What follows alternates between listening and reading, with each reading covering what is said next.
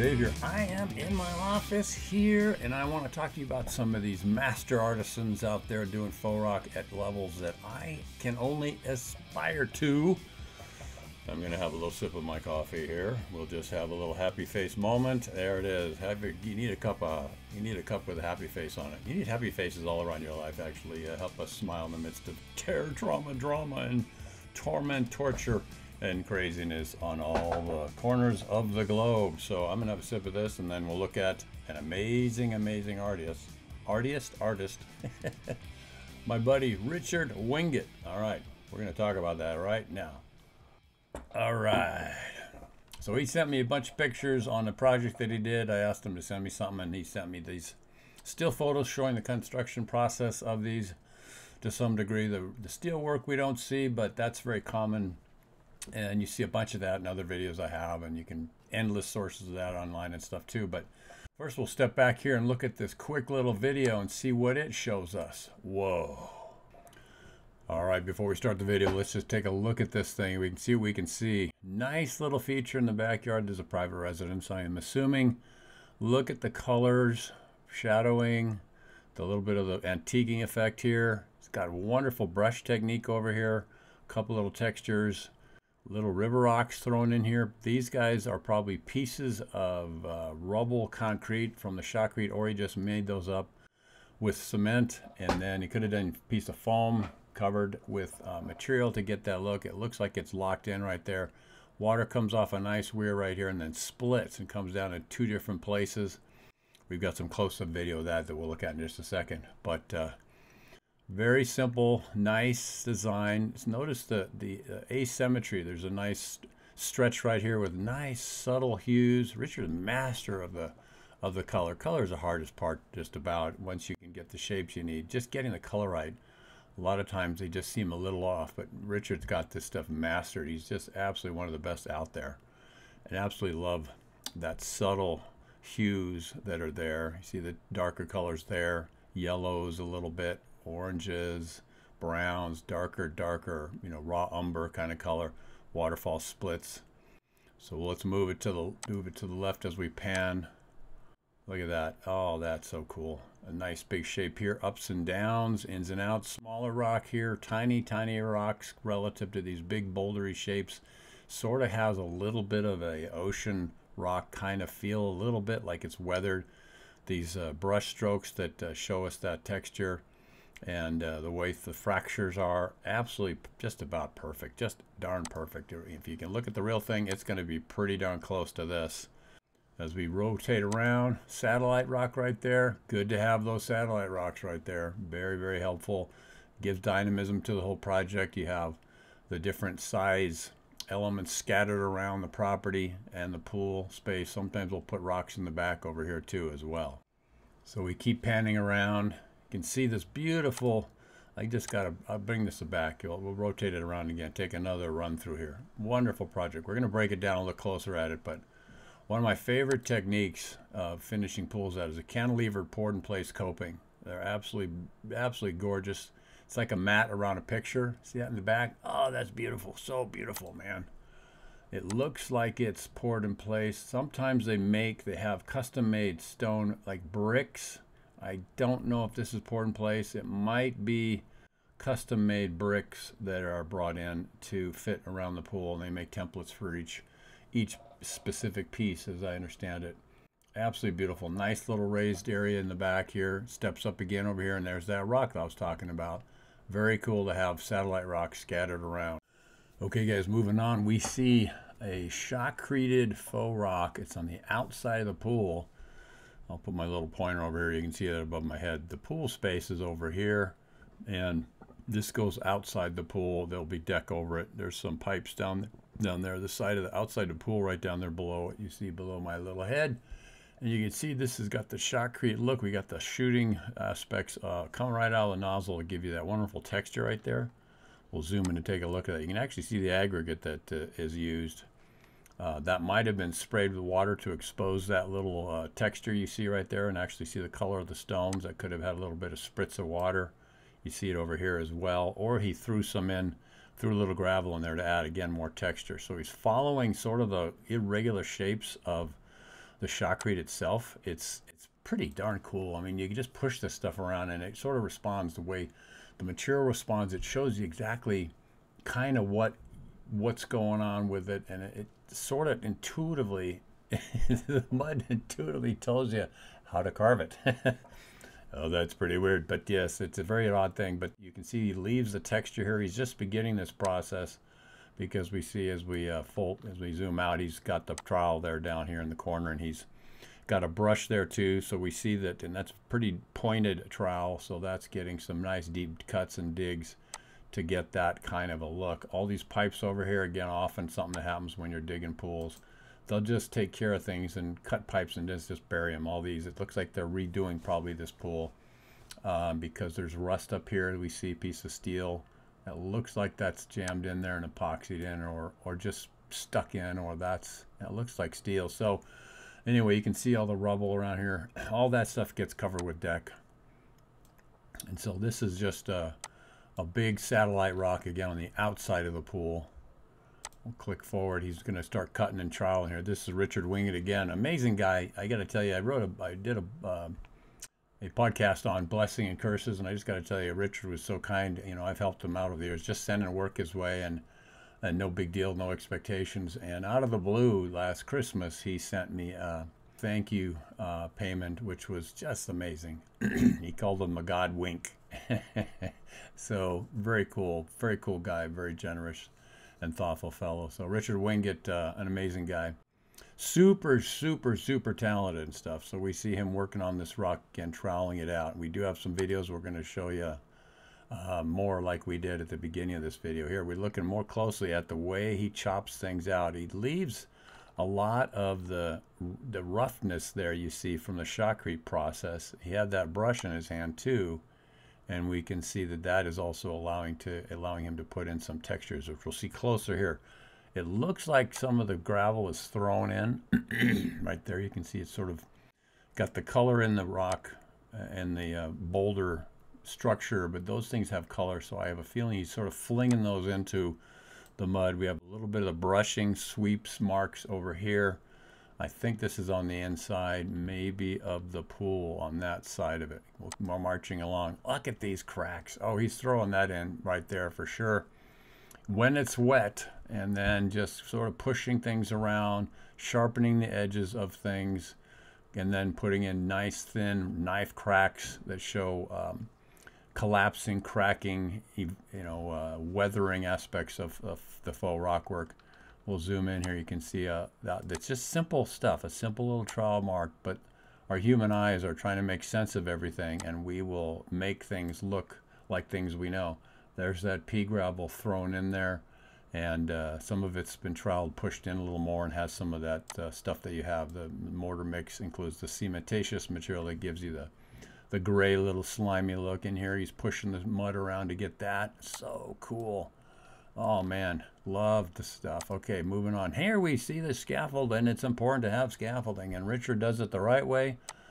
Unlike me and my ladders, he actually does it like the big time pros. And I did ask him, this is his scaffolding stuff. I don't know how that works, but it's probably pretty straightforward how to put that stuff together. Really important to have the solid, safe scaffolding systems built up. At this point, he's painting in the project. If you put these poles up high enough, you can get a tarp up there for your shade in the heat of the summer. So beautiful. Look at the tones. I just love that. The colors are awesome. Sometimes I saw another guy who does Spencer Dean, an amazing faux rock guy. I'll see if I can do one of his projects, artist highlight. And he used air hoses to blow out areas of the moist, wet material. Shotcrete, I think he did that with, and probably also the other mortar mix texture coats. Here's that brushing on that side you see over there with the, I assume it's just a rugged brush, probably has a little bit of set cement in it to give him that look. Here's the colorants over here and trowels, all the normal stuff we all use. That looks like it could be an air hose, so maybe Richard also uses air to blow things out. Richard has a product called Carve Right that he came up with a formulation. I've not used it, but he says it's awesome. It makes things stickier and they can hold up more and push out farther, and you have more ins and outs, and does I think do better with efflorescence and that kind of thing. So Carve Right is a good solid product. If you want to get it, give it a go. And probably there'll be a link to his site there. Look at the colors we have in here. Absolutely amazing. Beautiful stuff. Absolutely beautiful stuff. And the tarp's gone. So this is towards the end of coloring. And you see the bleeds, I call them, antiquing, where color comes off. I believe that's exterior latex paint. He may have, these are also concrete stain colors that could be being used here. I didn't get the confirmation on that. The stains are great for bringing color down and darker. You can't get a stain that goes up and lightens things up unless they've come up with that, which last time I was looking around, they just didn't have that. So we're seeing the finish. This looks like the finished project before the scaffold's been removed. On the backside, wonderful brushing technique over here. Almost looks like lava rock. Flat areas where you can put candles or potted plants. Got a sago palm in the back. A concrete mixer over here for bulk mixing of stuff. And I'm looking over here trying to see what little tricks and tools he has here, but same stuff all of us fake rock guys do. Notice the smaller little groupings, smaller little details, light color, almost a white really, contrasting the darker colors, a much more orangey, iron kind of colors and textures on this thing. Absolutely cool. Brushing technique, so scrape a little, brush some more. Might even use the air hose to do some of the texturing. Look at that, zoom in on that stuff. Absolutely amazing. Very, very, very cool. Now this picture is taken after the feature has been completed and it's running, because we see the water in the back, and we'll get to that here in just a second, but it's soaking in this stuff, looking at how the artist puts it together. We have the brush strokes here that are really, really cool, and it's weathering. Look at this weathering right in there. Oh man, right in there. Pretty darn cool. Wow. I mean, you'd be hard pressed to say this was not just real rock. It's just it's that natural, and that the colors are spot on. Slight little flecking, black flecking, like salt and pepper I like to call it. And here we have a picture of the front of the feature. The scaffold is pulled back enough to see what's happening in there.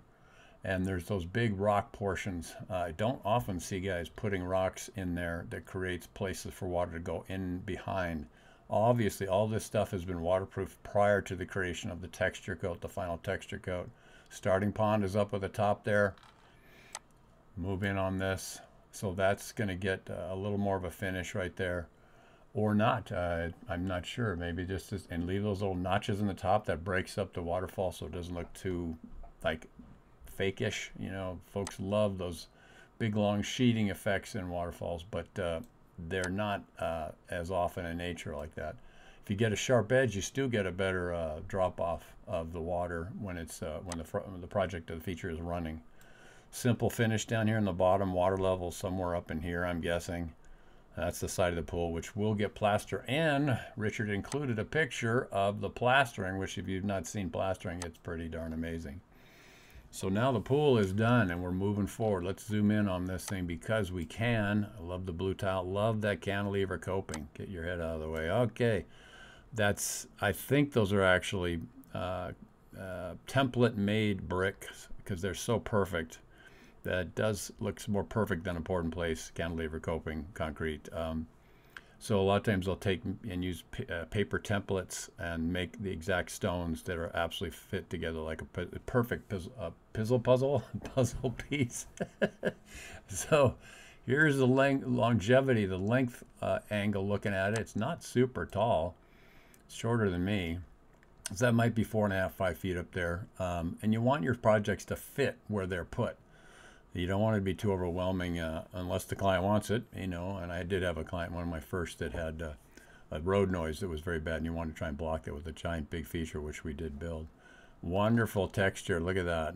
That could be a little air hose, or you can rinse it off with a hose once the cement starts to go off. One of the big tricks to making fake rock is using the material and modifying it at its various stages of firming up, of getting going off and getting set. It's at first it's just mush and it'll just rinse and blob away, which is the time you can do certain techniques to get it to that are cool. But as it starts to go leather hard, is the word I like to use, you end up with great little textures, and the brushing is so simple. It's so simple. Just get a little brush and tag and scratch and do whatever, and then brush it, and it just brings it right to life. It's absolutely, it's so simple and direct, and you know, not hard to do. You just got to practice. And a bag of cement's nothing, you know. So you can practice all this stuff at home if you're trying to learn how to do this. And then on the job, same thing. Blowing this out. Look at that. That is so natural looking there with that brushing, and then you can see the streaking laterally. It just sort of an igneous rock, I would say. I guess with the lava-ish kind of feel about it. This is going into the hot tub. You can see that right there. Absolutely awesome. I like to keep things where people are not too sharp and edgy, so that's nice and smoothed out pretty good, and it's going to be just wonderful. Look at the colors. Absolute perfection in those colors. Oh, love it. Oh, man. Unbelievable. This is absolutely gorgeous. Let me zoom in with my little tricky mouse. Look at that. Is that real or what, man? So that staining drops down, the plaster goes over it. Ain't no problem at all. Look at that, zooming in. We have river rocks scattered around a little bit up there. You want to have small little rocks with your big rocks. Definitely fractured, dark colors, light colors, just getting the colors right. I tell you guys, if you nail the colors, you've nailed a big part of it. Zooming in here on a focused detail here, right? That's the spa, so we're looking at the spa rock. Moving towards the waterfall portion. Lumpy bumpy, look at that. So he's using the shotcrete material to get that texture. It's probably super fast to do that too. Not tons and tons of cracks.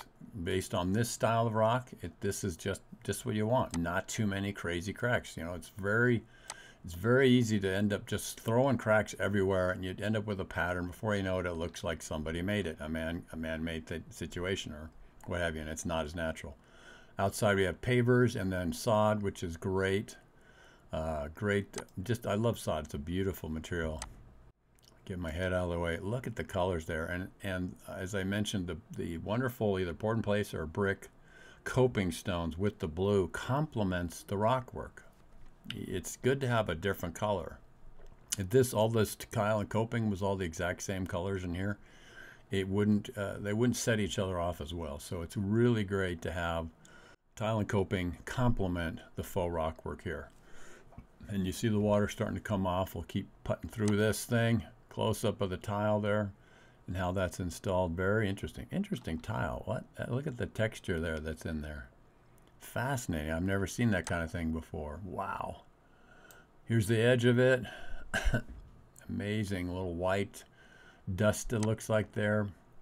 All color. See, there's a ruggedness to it that gives it that natural look. Really important to use our tricks of the trade to get that natural look. Richard is the master. Look at the back of this thing. Again, I just love this stuff. The colors are amazing. Get my head out of the way. Absolutely beautiful. The waterfall comes up over that top starting pond, breaks in behind, goes underneath this stone,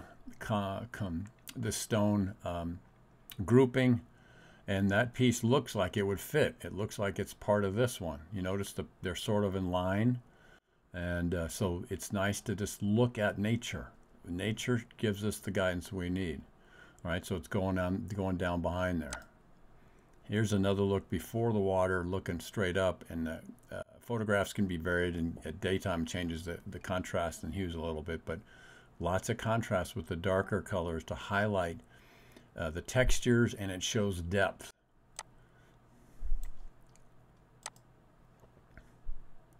More details. Look at that. Awesome. It's a little flecking. You can do that with a paintbrush, just sort of flinging off the tips with your fingers, cracking your wrist with a little bit of black in there to fling paint, and you can also use pump sprayers for that stuff. There's his little mixing cans, those things you get at Home Depot.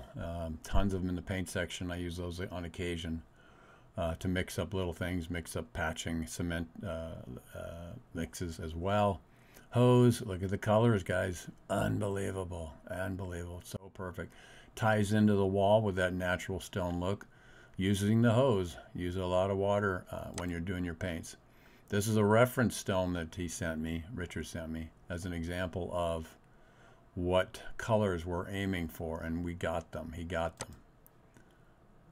Yeah, seeing this picture now, I see that this has been cut in place, so I'm pretty sure these are manufactured for this specific job. All right, guys, we're going to the plaster phase. Have you ever seen that? Have you ever seen folks do that? If you've never seen how they plaster pool, it is pretty amazing. These guys wear these little shoe attachments with little spikes on the end of them. See if we can see them. Yeah, there you go. Look at those spikes, and you can see their footprints right there. So they stand on those, and it helps them get in it, walk around on this very sticky plaster mix as they finish it out. And it's all finished out by hand, just troweling over and over.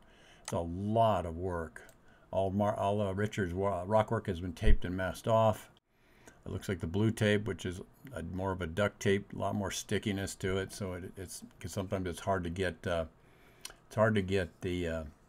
tape to stick to faux rock a lot of time because the way you finish it, and it's rough, especially if it's been wet out and it's moist. It's kind of a challenge. So taping and masking all this beautiful tile, it's been covered. There's tape right there. It's hard to see the plastic, but that has been there. They put ropes across the pools, and then they can have their air lines there, and they also have the machine right there that's got the air hooked up to it, and that blows on this texture. It's the same system I use for when I'm doing my fake rocks. It's a texture coat, so to speak, but this is what they do with plaster. Same kind of nozzle that they use for this sort of thing as I use for the fake rock.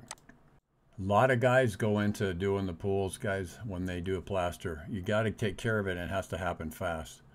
This is a pool remodel. You can tell that because they jackhammered off all of the pre-existing plaster, and the pool looks like this when they're done with it. You can do that 2 or 3 times with a pool before you run out of material at some point. So these guys, working hard to get that blue in there, and as it cures, it lightens up and it's a different color. It's not quite that blue in the finish. Oh man, beautiful. Loving it. There's the waterfall launching out of there. Move my head out of the way. Beautiful. Looks like a king palm in the back there. And there's that wonderful brushing technique. Little rinsing or airbrushing to get some of that stuff out of there. As it firms up, you can scratch it and give it an airbrush, a blowout with an air hose or with water. Stick the back butt of your trowel in there if you want. You can get some holes. Again, that's showing different ways of erosion that you see in nature. All right. Now we see this thing running, and you see the different. I'll get my head out of the way. Keep moving my head around, but this is so cool. You can see the brush technique. The colors are more subdued because the sunlight's not really hitting it direct, so it's darker. Beautiful stuff. Oh man, love it when it's done right. Absolutely amazing. Wow. I want one in my house. All right, we're looking at Richard Winget, AuthenticEnvironments.com. I believe it is AuthenticEnvironments.com. Amazing, top level mastery of the mud. An amazing artist doing amazing things out there in the faux rock industry. Good guy too, man, a really good guy. Help you out if you need anything. Just let him know, ask him questions. You got tons of how-to content too at his website here, and those notes. The notes on this video will have that in there. All right, so let's jump to a finishing slide. All right, man, pretty amazing work, eh? What an amazing artist Richard Winget is, and again, super nice guy. So just love showcasing these guys out there that are doing stuff that blows my mind. It's just absolutely dialed in, perfect, matches nature exactly. So awesome. Click his links, check out his stuff. If you need rock work, I tell you, he's one of the best out there. Give him a look-see, and he'll take care of you without question. He's worked on complete commercial grade stuff. I think Disneyland and other things like that, theme parks. So he knows his stuff. Will go anywhere in the world, like too. He's worked all over the place. So amazing guy, Richard Winget, master faux rock artisan. checking it out. A little showcase here from my buddy Rich. And so, hey, man, hope you have a good day. Remember, Jesus is coming back soon. Get him in your heart. All you got to do is ask him in. He'll help you manage the rapids and the cool waters of the rivers of life. If you get him into your heart, he'll come in and he'll help you be able to get to the presence of God when your last breath here turns into your first breath somewhere.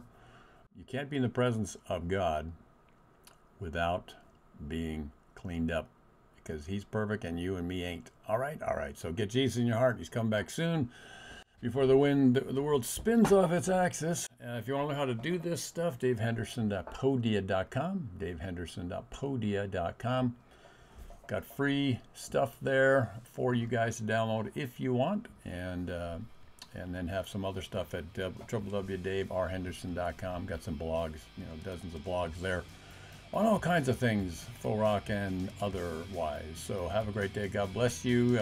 Remember to be grateful and forgiving every day, and you'll have a better day. I'm telling you, it's true. I've tried not doing that, and the days aren't as good.